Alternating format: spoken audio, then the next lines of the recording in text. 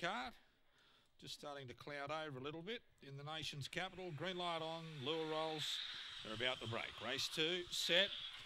Ready and racing, Bouncing Kelly away well. Miss Ice Cream showing good lick from the outside, but Bouncing Kelly's going to hold Miss Ice Cream. Masuda Flex got a lovely inside run and she goes to the top now. Best Western is coursing wide and coming into the race. A gap then to Manny Rivers. They're followed then by Miss Ice Cream. She's lost her position from Little Dewey. Coming to the corner, however, just in front, Masuda Flex. Gun Blaze out of the ruck. Masuda Flex in front, Gun Blaze. Gun Blaze goes home best in a thriller.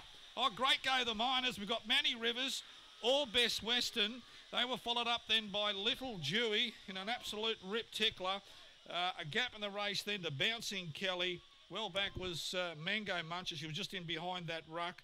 And one of the last ones into the pen there, Miss Ice Cream, the early leader.